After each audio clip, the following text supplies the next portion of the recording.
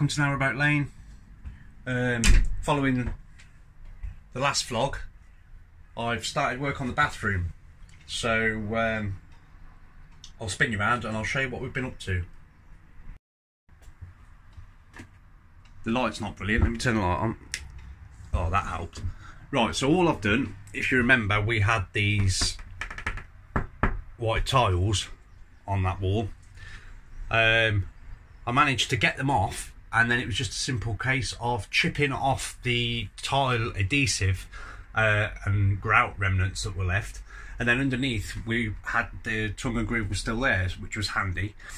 So it was just a question of chipping it all off, sanding it back, and then a few licks of paint. Now, when I was getting the old adhesive off, I did sand this down pretty well, but I probably could do with another quick sand over and another coat of paint.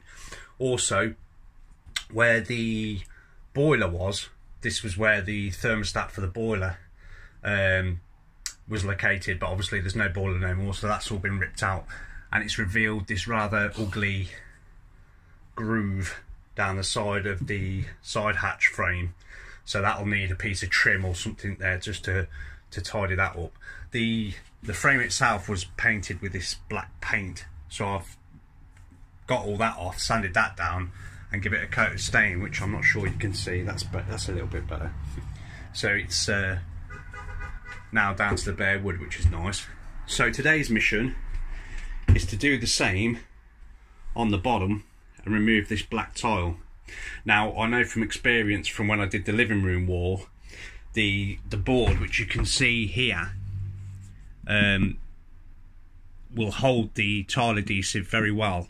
So the last time I did it with a flat disc on an angle grinder, because I wasn't concerned about the finish that it was going to leave, because I was putting on these wood tiles, if you remember, so it covered up any nastiness.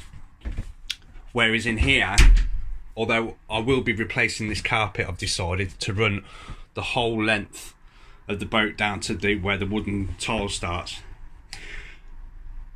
But I do want to leave a reasonably nice smooth finish behind these tiles, because obviously any lumps and bumps and horrible gouges, you know, you may be able to see them through the carpet. So I'll crack on and I'll show you the Neanderthal way I go about removing tile. Right then, tools required for this job: claw hammer, big hammer. There's no finesse involved, it's just going to be a case of getting behind these tiles and ragging them off. Right then, I'm hoping with a bit of luck, by the look of this, that there's not going to be too much adhesive left on the wood behind. But there's only one way to find out.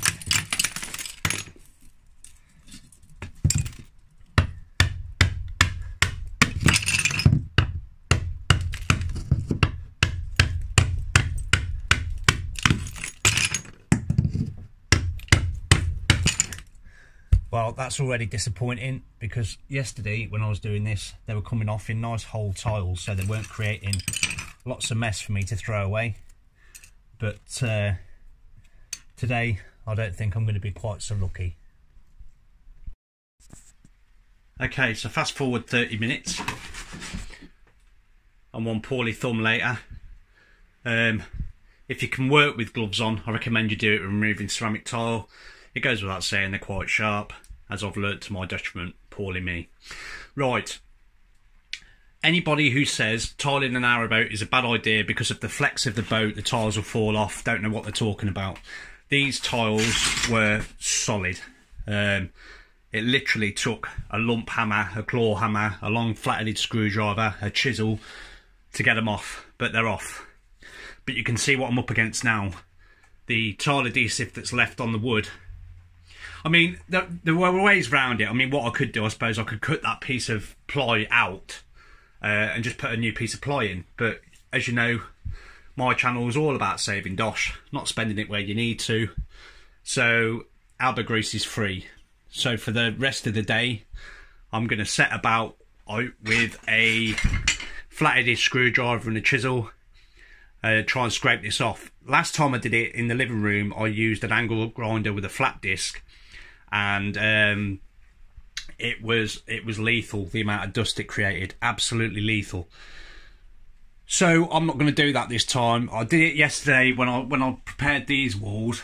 I did it yesterday with a flat-headed screwdriver and just elbow grease, and it took me a while, but I got there.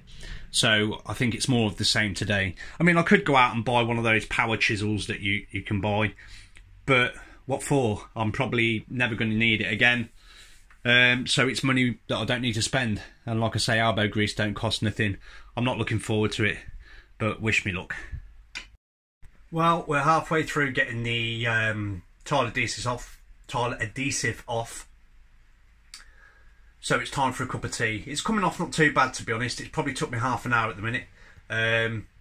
I'll spin you around and I'll show you the progress. Right, nothing spectacular. I'm sure that doesn't look like it's off, but it is. This is just the remnants now. So what I'll do, obviously, when I'm finished, is give that a good sanding down, get rid of all the splinters and the rough edges and stuff. Like I say, I'm probably going to carpet straight over the top anyway, but obviously I'm not going to be able to carpet over this crap, so I'll have to get it off. Yeah, there's probably better ways of doing it, like I say, rather than a screwdriver and an hammer, but it seems to be working fair enough. Just a bit of mess to clean up after myself, but yeah, we're getting there. This wall's coming down, this bathroom wall and doors coming out, so we're going to reinstitute the corridor. So the wall is probably going to start from about here, coming this way. Room's a bit tight, as you know. Yeah, and then we'll either have an opening door either in, probably out, to be honest, because there's not a lot of space going to be in the bathroom then. And then we'll be able to, which we've not been able to do up to now, excuse me, is use the side hatch in the summertime, have that open and have a nice breeze blowing through, because at the moment, with it being a walk-through bathroom, you can't really have the side hatch open because I'm sure passing boaters don't want to see you having a poo. So yeah, right, cup of tea time, and I'll catch up with you in a bit. Right, so there we go then. I'm not going to lie, when I said about the elbow grease, it is a bit hard work. Well, I say that, it's not really. I mean, once you get into the flow of it, it's quite therapeutic, really.